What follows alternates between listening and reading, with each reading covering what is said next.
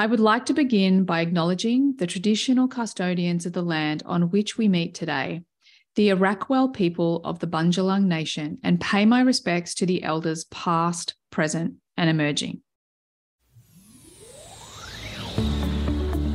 Hey everyone, and welcome to the Human Design Podcast with me, your host, Emma Dunwoody. I'm a qualified master coach and human behaviour specialist, as well as being a qualified human design coach. And I work with clients every single day to answer the big questions. Who am I? Why am I here? And what is my purpose? I also assist them to transition from the person they think they should be to the person they really are on the inside. I teach people how to actually live their design instead of just knowing it. And if this is something that you want to do too, well, stay tuned or reach out for private coaching or Human Design Unpacks, where I show you exactly how to live your design. Hey, before we get into today's episode, I want to share an incredible opportunity for you to create what I believe is one of the most powerful foundations to transformation, happiness, well-being, vitality, abundance, all of these incredible results that I've experienced over the last number of years. And that is with the FLFE. I know, if you've been around a while, you've heard me bang on about it. But now I'm working with these guys because I believe so strongly in this business. In 2019, we put the FLFE, the Focused Life Force Energy, onto our home. And from that point, everything in my life amplified in a good way. And we're talking about a time in the world where everyone was freaking out. We were living in lockdown. Everything felt challenging, yet myself and my family seemed to be having the time of our life. I went from $35,000 to $350,000 that year in my business, not to mention the improved relationships, the harmony within our family, the health that I've watched this FLFE help me create and amplify, even healing things like broken bones and childhood asthma. It has been such an incredibly impactful thing in my life and my world. I mean, in lockdown, I didn't even want to leave the house. None of us did. Like, we were the only people who were really happy to be locked in a house, cut off from everybody, because the FLFE felt so incredibly good. Now, it's my belief that the way that this really works is because we're operating from this higher consciousness. It puts us in this place where it's like living and being and working and acting from a temple. How is that a good thing? Well, that means that we have access to higher frequency, higher consciousness. It means that every question we ask, we're going to get a higher frequency answer. Every time we want to heal something in our body, we have a higher frequency energy behind our healing. Everything gets amplified because everything is higher on the consciousness scale, meaning that we get where we want to go faster. And look, that's really been my results. I think one of the things that I love so much about it is noticing how much I really trust, love, and back myself. And I really think this has got so much to do with it. My plants are thriving, my animals are thriving, my kids are thriving. We're all thriving because of this FLFE. And I really believe that it is fundamental for any transformational journey and really vitality and spiritual evolution for everyone. So if you're curious, go check out the links in the show notes. You can do your free trial. No obligation, no credit card, no nothing like that. And then if you decide to sign up, it's super cheap. It's less than a coffee a day a week. It's a really, really affordable, powerful thing that you can do for yourself to completely transform your life. So go check it out. Enjoy today's episode. Hey, everyone, and welcome to today's episode. I am excited to bring you the next continuation of our Human Design Roadmap series. And if you've been following you along, you know that the whole purpose of this series is to make sure that you can fully embody and integrate your human design. Because what is the point in having all of this knowledge, but not actually being able to implement it into your everyday life? Like, seriously. So I'm here to make human design super simple for you so that you can actually create a life that you love through human design. So another big piece for me that I just want to reiterate, because I know I really bang on about this a lot, but it's this piece that, like, the other thing that I think is so important about understanding our design these days and really building this muscle of trusting our own authority, trusting, our connection and communication with the universe and to our guides, angels, whatever those other energies are that show us the way and, that are in constant communication with us to really support our journey, is because we live in this really chaotic time, right? We live in this time where we're finally seeing the truth. We're finally seeing how we've been so heavily conditioned and manipulated for generations and generations and thousands of years, if not tens of thousands of years, maybe hundreds of thousands of years, maybe not quite that long. But the point is that we are in this incredible time of opportunity where all of these ways, institutions, bodies, whatever it might be, they're all falling down, they're breaking down, which is a great thing. Although I totally get it, it feels super uncomfortable for so many of us out there experiencing it.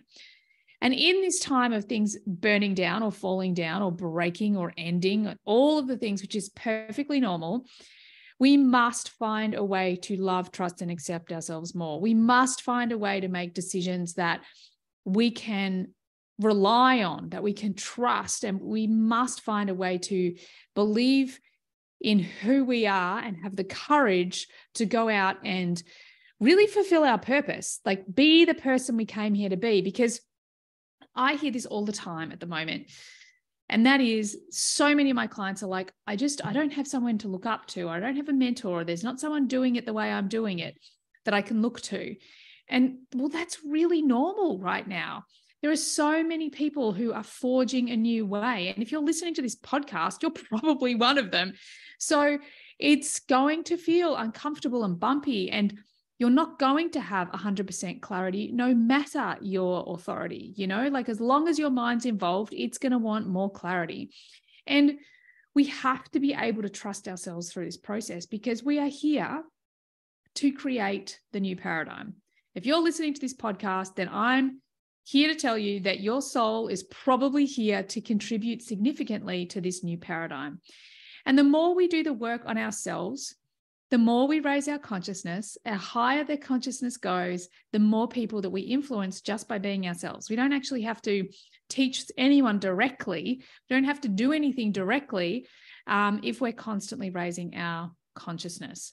So our job is ourselves. Our job is to help each other grow. Now, today in the Roadmap Map series, what I want to share with you is profile. We're up to profile. Now, if you are new to human design, then have a look. You're going to have two numbers. It's going to be like a 2-4 or a 5-1. And there's a slash in the middle. Okay. This is your profile. These two numbers, they actually come from the top two glyphs, I should say, not gifts, glyphs on your chart. So if you're looking at your chart, the top right-hand square, which is your personality sun, and if you've got genetic matrix, it's black. But if you've got you got your body graph through my website, then it's going to be purple, I think, a darker purple, and that, whatever the dot and then the number, and that number is going to be 1, 2, 3, 4, 5, or 6. That is your first profile number. And then if you go over to the other side, the left-hand side of your chart, and you look at the top square, that is your design sun. And it's going to have a number and then dot another number, 1, 2, 3, 4, 5, or 6. That is the second number of your profile. Okay. So I'm a 3-5 profile, for example. So I have the 37.3 on the right-hand side. And then I have the 9.5 on the left-hand side. All right. So this is where this is our profile. That's where it comes from in the chart. Our profile, one of the ways I've loved this explained is it's our toolkit. I like to talk about it as our how. It's how we fulfill our purpose. It's going to be two significant themes. that play out consistently, always over time. Okay. And this is how we fulfill the work we're here to do. This is how we learn our lessons. This is how we express our superpowers. These are the two most significant themes of the way we do things. Okay. Now, every single gate, you'll notice, has a dot and a number from 1 to 6 after it. And every single planet has a different way, and that line number will influence that planet. However, what I need you to understand is that that top one, actually, that we're talking about, where your profile comes from, it's the most prominent energy in your chart. Okay, that's why it's your profile. You will have other profile lines or other lines throughout the chart that are influencing themes, but these two are the most prominent. Okay, I trust that makes sense. Now, a profile, this is how. So this is this energy of like how I'm going to fulfill my purpose. And depending on the way we look at purpose, we can look at it in a lot of ways. We can look at it through our incarnation cross or activation sequence. We can look at it through our pearl sequence or our vocation. We can look at it through our type. We can look at it through our south and north nodes. There's plenty of places that we can look for purpose. And there's a story that's being told in all of those places that brings together a pattern or a thread or a theme, which is very magical and a lot will give you real clarity about your purpose here on planet Earth. But we're not talking about purpose today. We're talking about profile.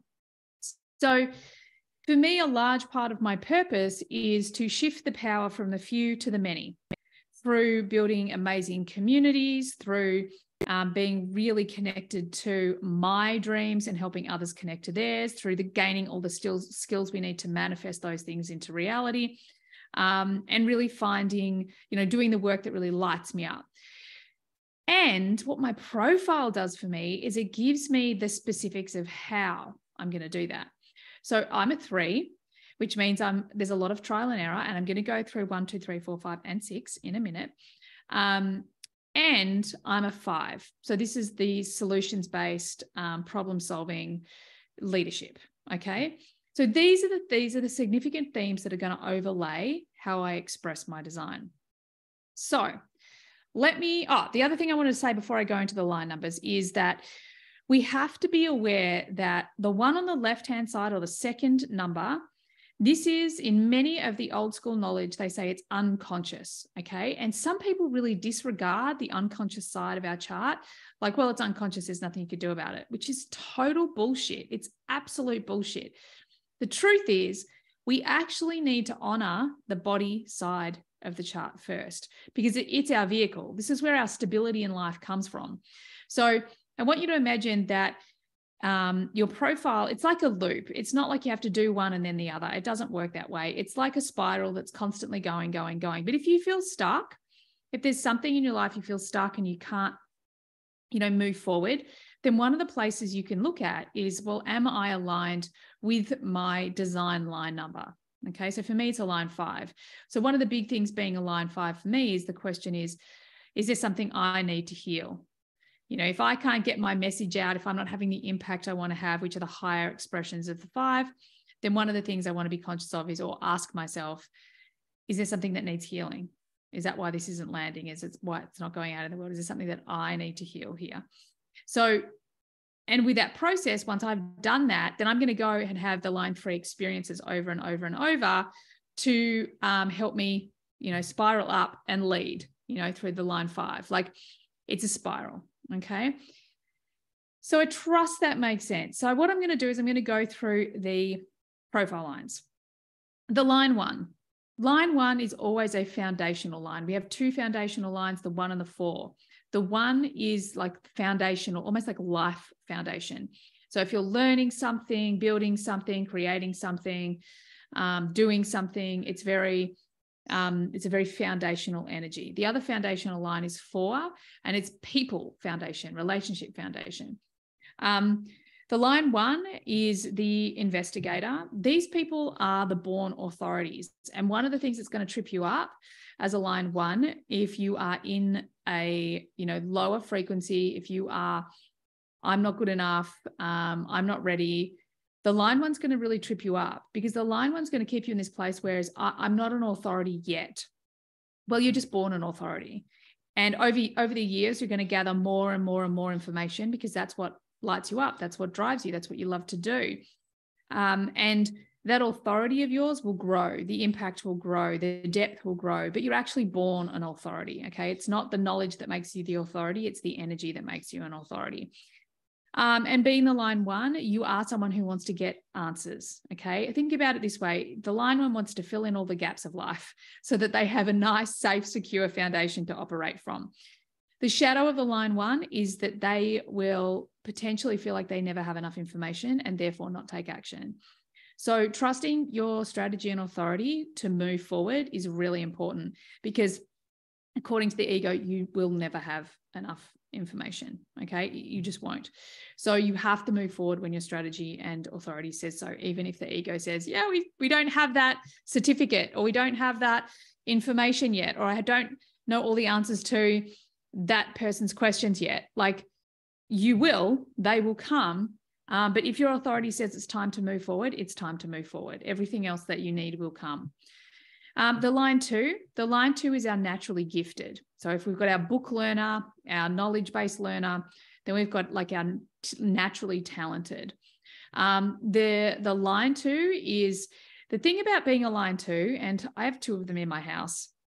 I got to tell you, like, you have to follow what's easy. Like, you have to follow what's easy, because the natural talent, that's what you're here to do. That's how you're here to express your purpose, through your natural talents. You have to be conscious with the line two that often you won't value your natural talents because they come so easily to you. And the ego will try and overcomplicate things. It'll try and get you to do what you should do. But actually, you need to follow the easy path. The other thing about being a line two is you're never going to love being told what to do by anyone in authority. You know, you want to walk your own path. You want to do it your own way. And that's got to be okay. All right. You've got to trust your way of doing things. And you're always going to feel more comfortable learning from peers than you ever are from an authority. Okay. It's just not your jam. Now, the line two is also called the hermit. So if you have the line two, this is an energy that will often want to disappear and hide and step back. Which is fine, because whatever that natural talent will be developed in that time. But what you want to pay attention to is, because you have a projection field. Through the frame of human design, there's two projection fields when it comes to the line numbers. As human beings, we all project. We all project our stuff onto the other. So it's not just the twos and the fives. It's everyone's doing it. It's just amplified for two of the line numbers. Now, as a line two, for you, it's not as challenging as the line five, because what gets projected onto you is that people recognize your natural talent. And it's like, it's actually calling you out of that hermit state, out of that cave, to come and share your natural talent. So pay attention to what's being projected onto you. And if your strategy and authority says, yep, green light, do it. If it doesn't, then don't. Then you have the line threes.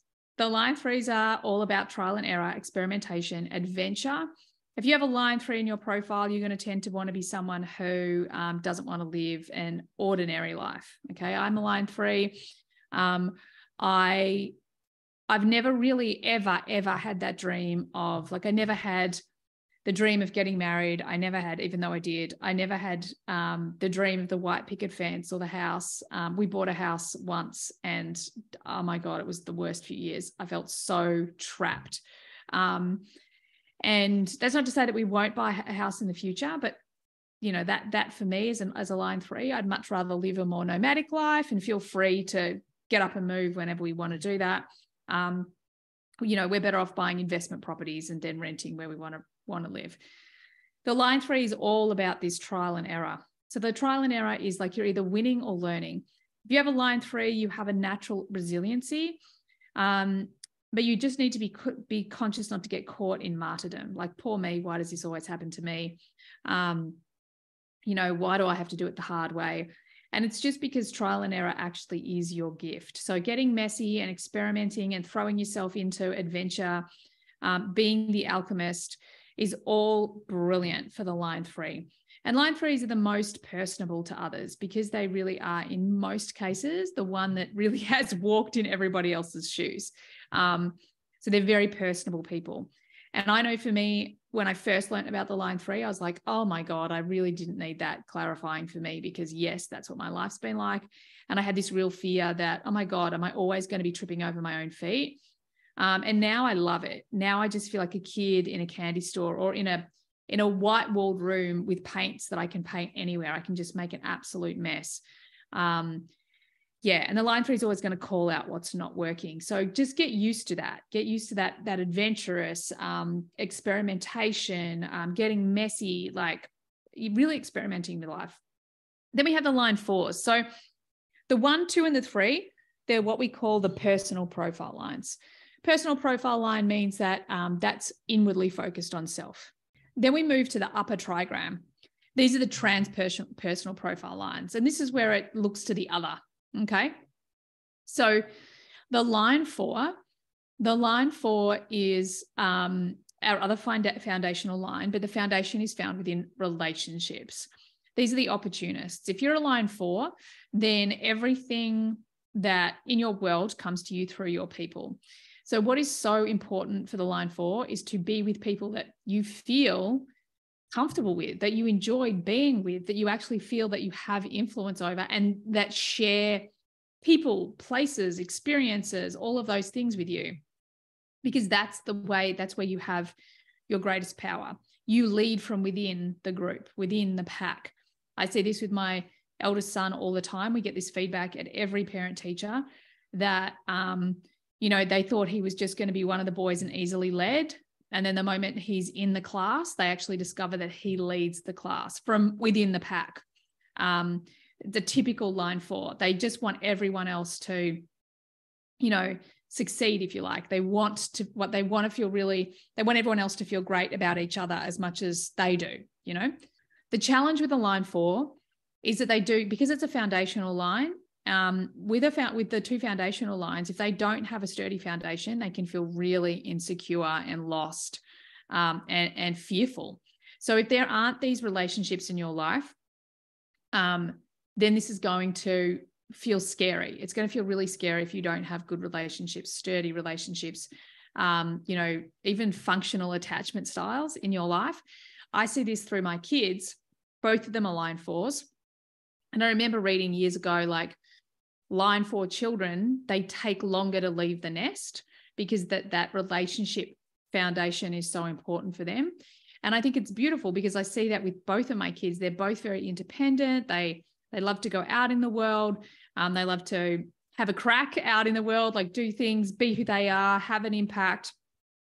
And they're also very, very connected to the relationships that they have with Justin and I, because that makes it safe for them to take risks with the relationships with their friends at school because they know these relationships are solid.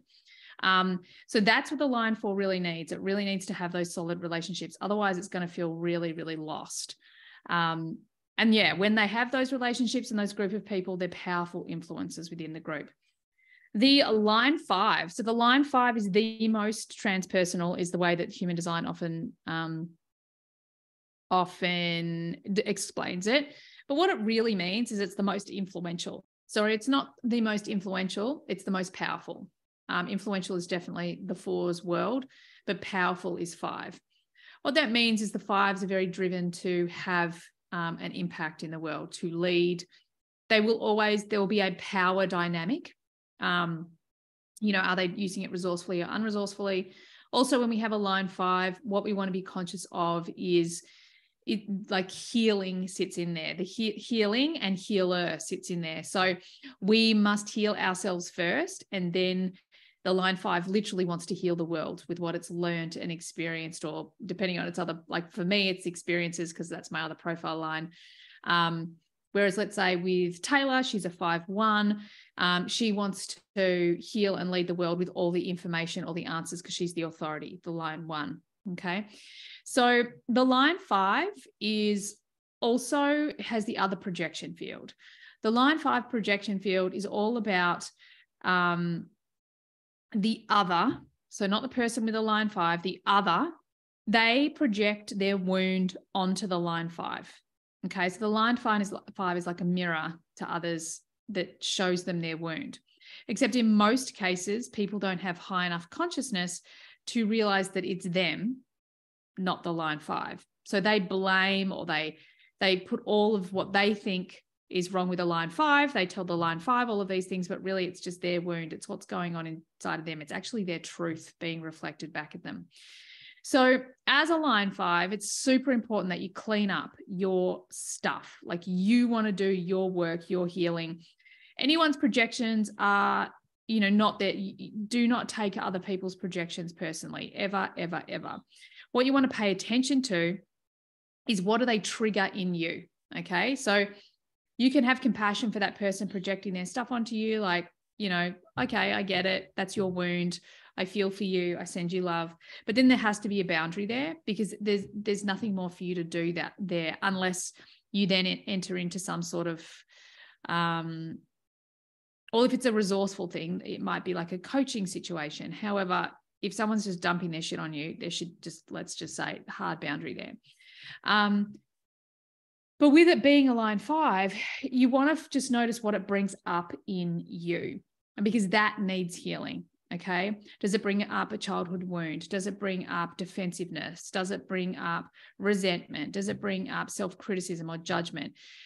Whatever it brings up in you, that needs addressing, that needs healing in you. And the more that you do that, the less low frequency projections you'll actually receive, and you'll start to get the higher frequency projections most of the time, which are people will be saying, like, which happens to me a lot. It's like, Emma, I have this problem. Can you help me fix it? Yep, absolutely. So they're taking responsibility for their wound, if you like.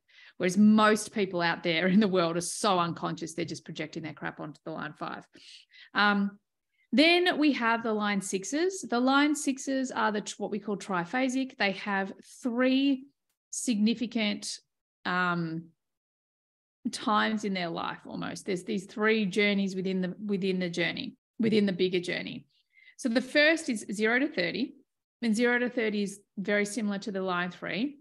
A lot of trial and error, a lot of experimentation, a lot of trying things, having experiences, winning and learning, falling down, scuffing knees, banging elbows, that sort of thing. Then from 30 to 50, they take what they've learned and they start to create wisdom from it. Okay. They're getting, and we call this on the roof. So they can tend to be a little bit more reclusive in this time. They step back, they're more contemplative. They're in a time where potentially their relationship stuff is at the beginning of the middle phase. Hopefully the relationship stuff is slowly starting to work through. Then they're building this wisdom, healing themselves from the first 30 years. And then from 50, they do what we call come down off the roof. And that's when the role model really comes to life. The role model is actually, it's called the leader and the teacher. But really for me, what it's all about is being authentically you. It's actually about leading yourself first.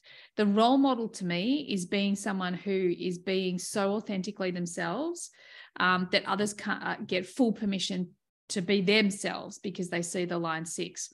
Then they also become this very wise guide that helps other people to do exactly that, to be their own role model, to be their own leader, and to be authentic out in the world.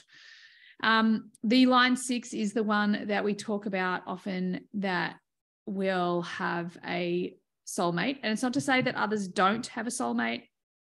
Especially there are so many definitions of what soulmates are. I think I heard Jay Shetty the other day.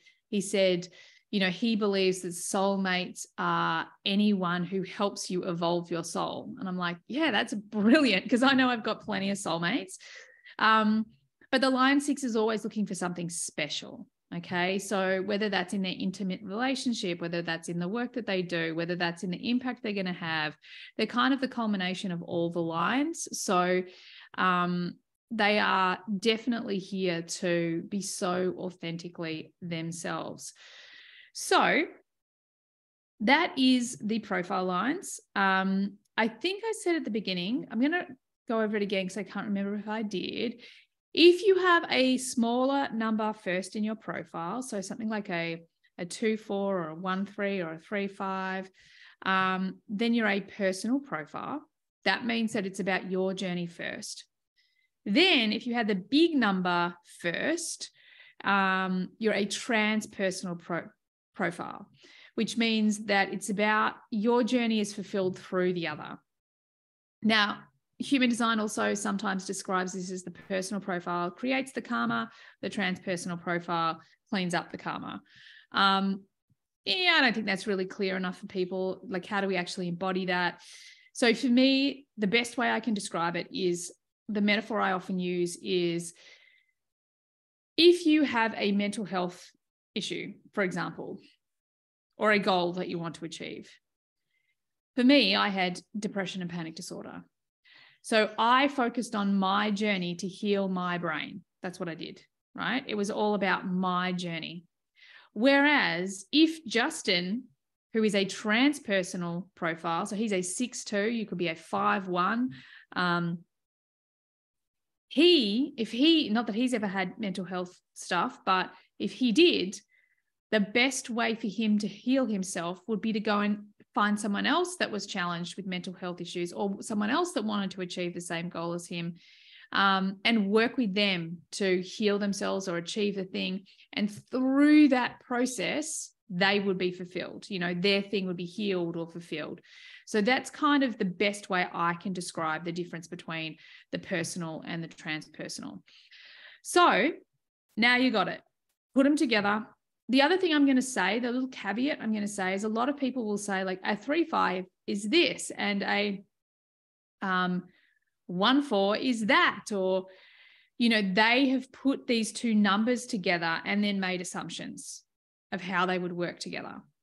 What I would say to you is don't get too caught up in the memes and everybody else's their version of putting your two profile line numbers together, because you're the guru. Okay, what's true for you is more important than what someone else tells you is true for you. Correct? What you believe is true for you is better than, you know what I mean.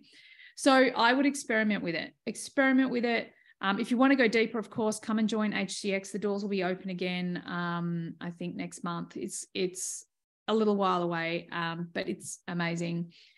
And play around with your profile, because there is so much joy to be had and playfulness to be had and superpowers to be expressed through your profile. Okay. Everything has a shadow and everything has a high expression. Once we can become aware of it, then we get to choose. We get to choose what we express more of. Okay, that's it for today, beautiful people. I trust that you got from what you needed, and I'm so grateful for you listening, and I look forward to having you on the next podcast. Bye for now. Thanks everyone for being here all the way to the end of the podcast. I hope you got lots of value out of it.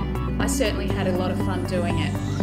Could I please ask that you share this podcast with friends if you found it valuable? And also, bonus points, could you leave a review for me as well on Apple? It would be greatly appreciated. If at any point you would like to be on the podcast, or you've got questions that you'd like me to discuss on the podcast, by all means get on my socials and DM me. Everything you need is there in the show notes. Have an awesome day. Bye for now.